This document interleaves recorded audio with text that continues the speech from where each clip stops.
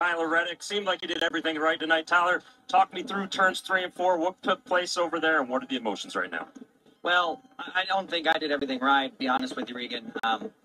Briscoe was able to run me back down there, and he was in, he just looking at it, I should have done a little bit better job of just, I don't know. I shouldn't let him get that close. He ran me back down, worked really hard to do that, and we're racing on dirt, going for the move on the final corner. It's everything that, as a driver, you hope to battle for in his situation.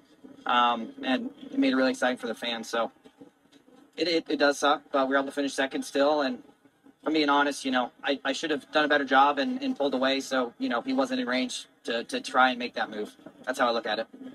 Thanks, Tyler. Chase is actually watching.